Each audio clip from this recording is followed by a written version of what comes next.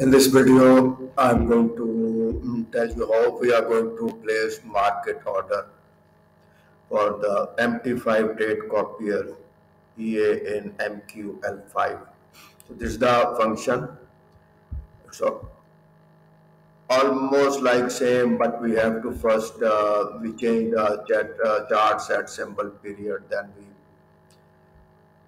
initialize M symbol, name symbol, and then we refresh the data using this M symbol refresh function.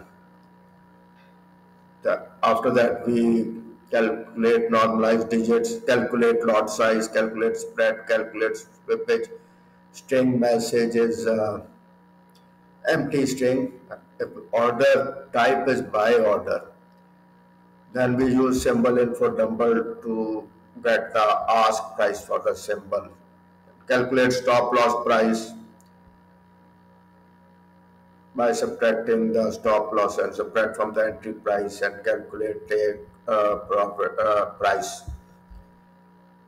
Mtrade.set expert magic number magic if this is not true. Mtrade.buy. Now we are using the buy method of the trade class, this mtrade object. Then we are going to message buy method failed, return code, buy method failed, bot.send message, else buy method executed successfully, return code.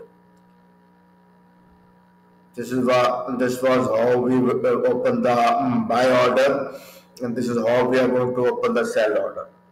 Sell symbol info double.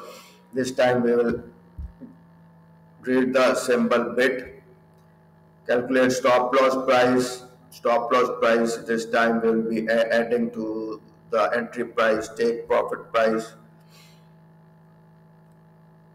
And then we'll set magic expert magic number if trade dot sell is false, then we'll give this message sell method failed with bot dot send message.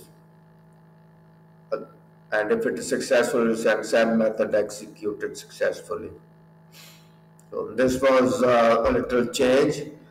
So instead of that order send method, we will be using this object. We create an object of trade class mtrade and then use it to use this methods buy and sell to open this buy and sell orders.